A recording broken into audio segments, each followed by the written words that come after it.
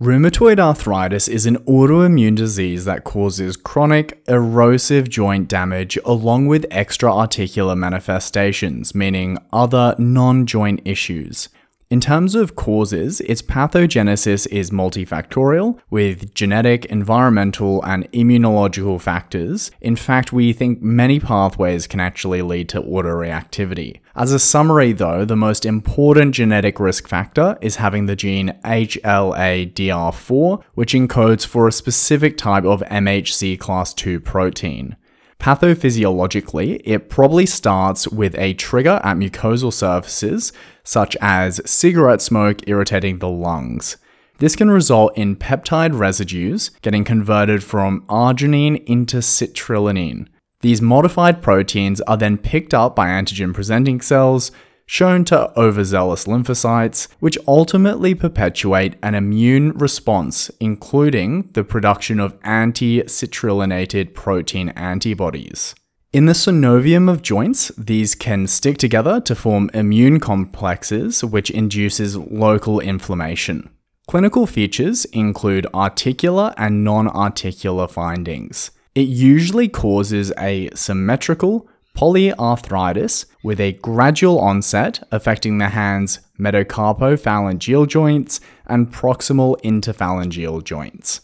Classic exam findings include a swan neck deformity, Boudinot's deformity, ulnar deviation, and rheumatic nodules.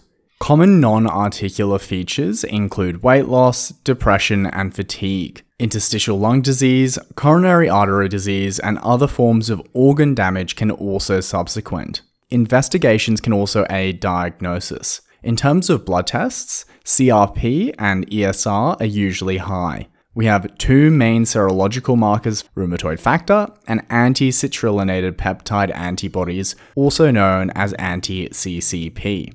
RF has historically been taught as the sensitive but non-specific test, while anti-CCP is often thought to be the specific one.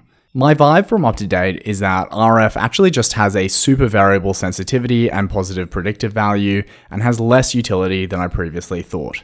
Radiologic studies can be done to assess all joints affected, plus a minimum baseline X-ray of the hands and feet. Its hallmarks on X-ray include marginal erosions, which are well-defined areas of bone loss at the edges of joints. Now, there are four main tenets of RA management. 1. Lifestyle management. You should encourage regular exercise, a good diet, alcohol, and smoking cessation. 2. Induce clinical remission as early as possible. This is defined as symptom relief, normalization of inflammatory markers, and absence of joint swelling. This is often done with conventional DMARDs like methotrexate.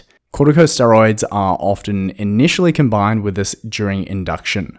3. Maintain clinical remission. When disease control has been achieved, the DMARD may continue at a reduced dose. Finally, monitoring for complications. Atlantoaxial involvement requires a special mention here because cervical spine instability from joint erosion is a known sequelae and can have catastrophic effects and needs to be dealt with urgently. Use my bespoke mnemonics to help remember some key points about RA. Anti-CCP is the more specific test because they both have Ps. When ESR is prolonged and late, methotrexate can't wait. A pain in the neck needs an urgent health check. Thanks for watching Townsend Teaching.